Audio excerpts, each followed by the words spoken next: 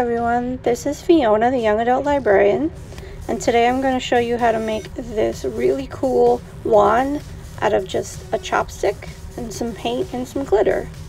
It's a fun craft to do and it's really easy. So let's get started. For today's craft we're going to need a chopstick. You can use a wooden dowel. Chopsticks work well because they have the point and they kind of have the shape of the wand. We need a hot glue gun.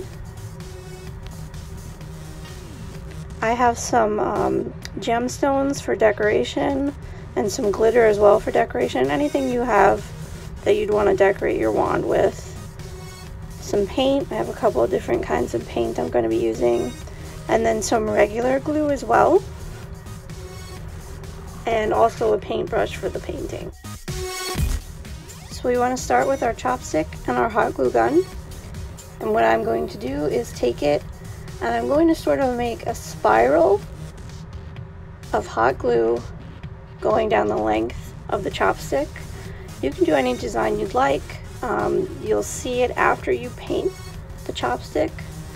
So anything you want to be able to see afterwards, that's what you want to do here and now with your hot glue gun.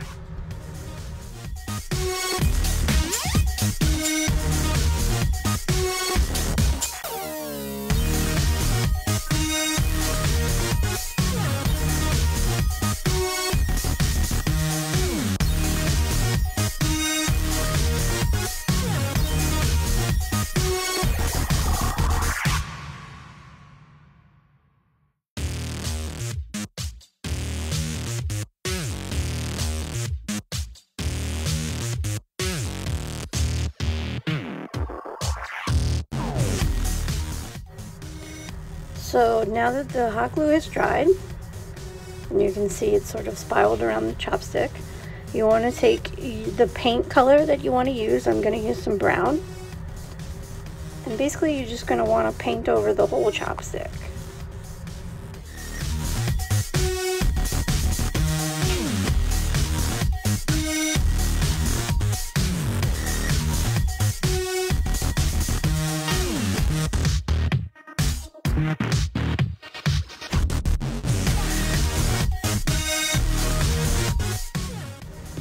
So once you have your chopstick painted and dried, you can begin to decorate it now.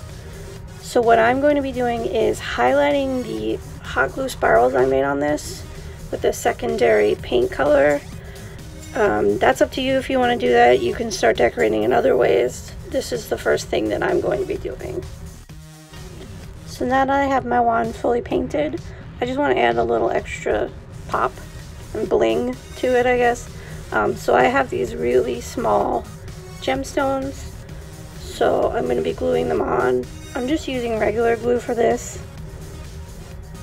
Just putting a little glue on the gemstone, or you can put it directly on the chopstick and just glue them right on. So as a bit of a final touch, now that I have my gemstones on, I'm just taking a little bit of glitter and glue and just brushing a little bit gently on here and there, just to give it a final touch. So here you can see my finished wands. I have one that I did in brown and gold,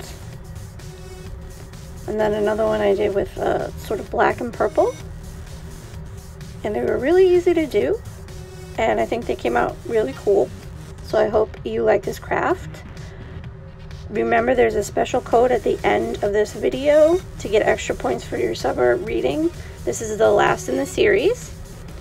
Thank you for watching and stay tuned for more crafts.